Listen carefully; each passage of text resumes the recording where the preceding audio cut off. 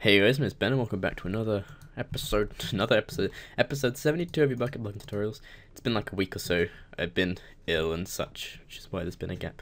But yeah, so now it's episode 72. We're doing more on Bungie. So this time we're going to be doing sort of like cross-server messaging and stuff. So how to send messages to people on other servers.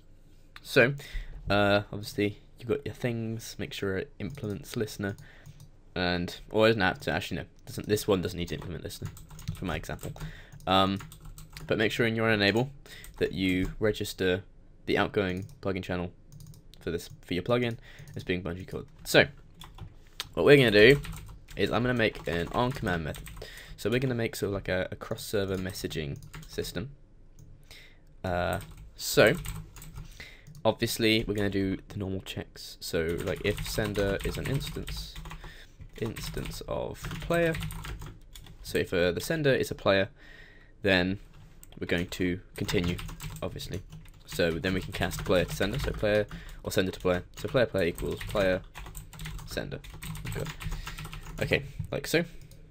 So what we want to do is we want to get, say the command is like, we'll do the command as / cross server, so CS.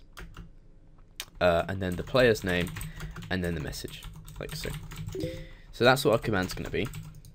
And so first of all, we want to check if there's more than, there has to be at least 3 arguments. So if args.length is less than 3, then we want to send player message. So player.send message, chat color.red, and we're going to say,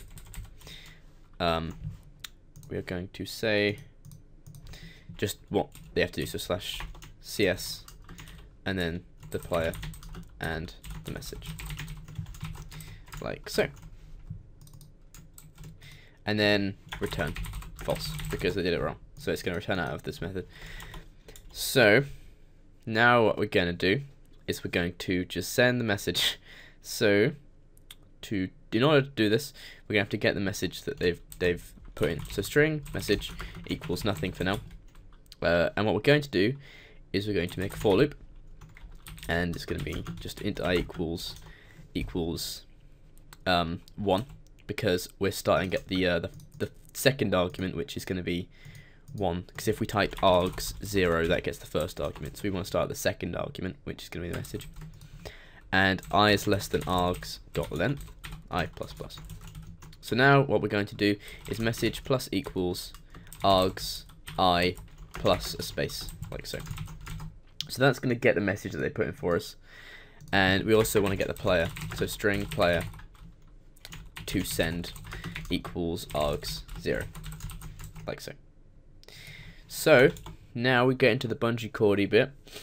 So we're going to make a try and a catch exception e, and then e.print stack trace. So now what we want to do is, like we did in the other one, to send, oh god, I can't talk. What we did in the other one, to send the player to the other server, we used the array sort of stuff. So we'd get, and we write UTF out into the server, and that would send the player to the server. We're going to do the same here. So in order to do that, we have to make like we did before, a byte array output stream. I'm just going to call this B, and it's going to be equal to a new byte array output stream. And then we're going to make a data output stream, and call this out, and this is going to be equal to a new data output stream with the arguments B for our output stream. So now we're going to say out.write UTF like we did in the previous one. So write UTF, and this time we're going to type message. So we're telling Bungie that we're writing a message, like so. And the next UTF out that we need to write is the name of the player that we're sending the message to. So we're writing out the player's name, so player to send. And then we're writing out the message, so out.write UTF as whatever the message was, so message in this case. And then finally, so down here, we're going to say the player that has done this, so player dot send plugin message for this plugin, and the string is going to be BungeeCord, because that's the outgoing plugin channel that we're using. And the plugin message, what we're writing is we're writing our output stream, so B, as actually we need these to go inside of the tray. Oh no, we don't. We need to go outside the tray, and we need these to go outside of the try bit as well. And this doesn't actually need to write that, because this will never throw an exception, because all we're doing is writing to an output stream. And then we're going to write b.2byteArray, and that's going to send our plugin the message, or send the player that we've put the message saying so. Alright, so now this is done, I guess we go into our plugin.yml and change this to CS, like so. So I'll export this and I'll see you in the game. Alright, so 2 accounts on here on the server. So if I just sort of change servers on this account. Okay, so I'm on server 1 on this one and server 2 on this one. They're both connected to BungeeCord. So if I type and stuff, you see that they're in separate servers.